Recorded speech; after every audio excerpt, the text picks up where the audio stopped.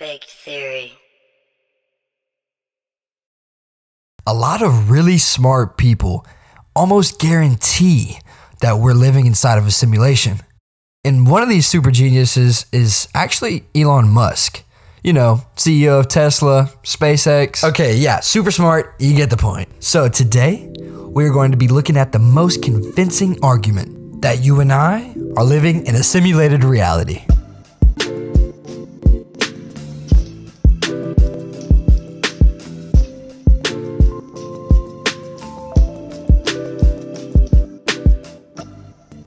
Many years into the future, post-human civilizations will have developed the technology to run a way more advanced version of The Sims. I mean, think about it. We already have photorealistic games right now, and we used to have computers the size of rooms. Now we have it in our pockets. So just imagine what could be accomplished in the future. Due to our technological advancements, we would have developed artificial intelligence to a level that could accurately model a human brain. This would allow us to understand how neurons operate and form complex circuits that create consciousness. Now, we have to put in perspective that in 2015, the Human Brain Project actually did release a small model of about 30,000 mouse neurons. However, this was only about 1% of the mouse's brain. You have to keep in mind though how rapidly technology advances. Just imagine showing FaceTime to somebody in 1965. They would definitely think you're from another galaxy. It should also be noted that the only real computational power requirement for simulation purposes is only to recreate a subjective experience for the conscious individuals being simulated. Meaning that they only need to believe what they're experiencing is real, not necessarily that it is. Even recreating just a subjective experience inside of a computer simulation is insane on its own. Some philosophers argue that this computational power will be achieved by capturing the energy of the sun.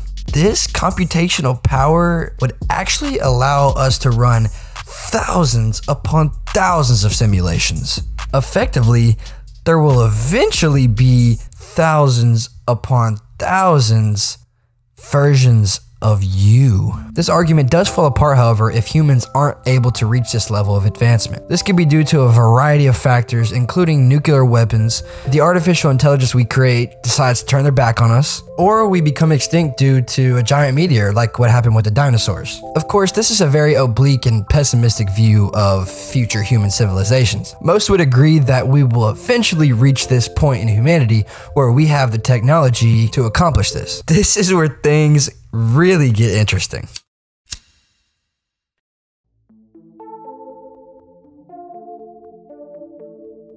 If we are able to reach this level of technological advancement, what are the odds that we are the first civilization to do this?